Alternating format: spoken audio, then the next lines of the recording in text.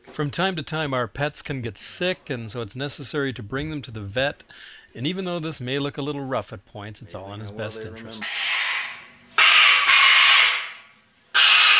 It's okay, Sam. It's okay. I'm lucky my vet was an avian vet, so he knew a lot about birds.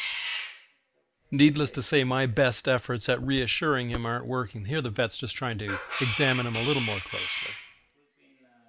Now, my bird is somebody who never really has to go to the vet, but he was exhibiting some symptoms of what could have been beak and feather, and I just want to get some tests done and have that ruled out. Clipped him a bit for boarding. And if he bites you, he's got G.I. Joe Kung Fu grip on that beak. So. Not surprising, he wasn't too cooperative, so they have to actually sedate him in order to do a blood test. A little bit of gas should put the bird out long enough for them to do all the tests they need to.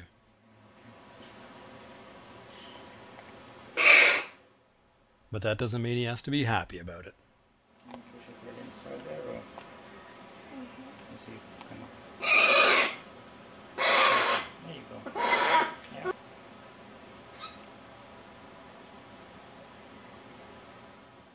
Now, being a bird owner, it was kind of a disturbing sight to see a bird which is always moving to be suddenly very still. Will his eyes close? No? The third eyelid might come up over it, but... Eventually his eyes closed up as the gas took effect, and he was out like a light.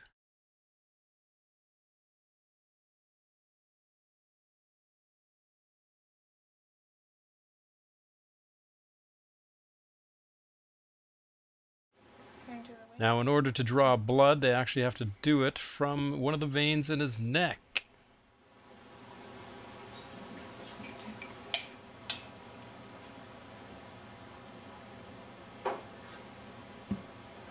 What's that? Alcohol. Boy, that doesn't look like a lot of contrast for those veins and arteries to show up now, does there? Now, let me tell you, I am no fan of needles. This is no exception. Okay. Ugh.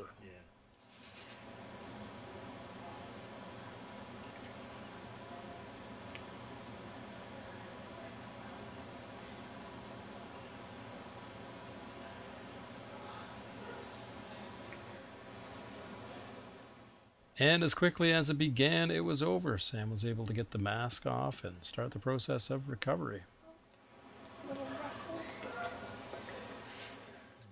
And I did find it extremely disturbing just to look down at my poor bird. You know, he looked almost dead here, so it wasn't a pleasant feeling. To look out of place.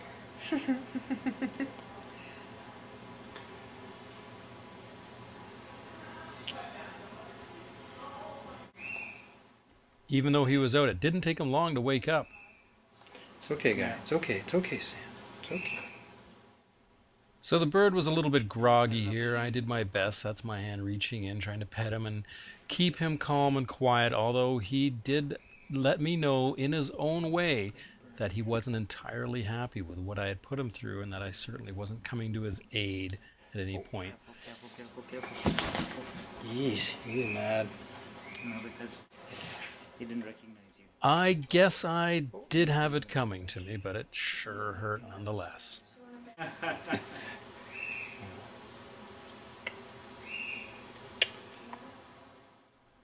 After another minute or so, Sam was able to stand up and perch on my hand, although he certainly looked pretty dazed and confused. Even a simple shake of the head sent him for a little bit of a dizzy spell. Yeah. A little bit not balanced, right?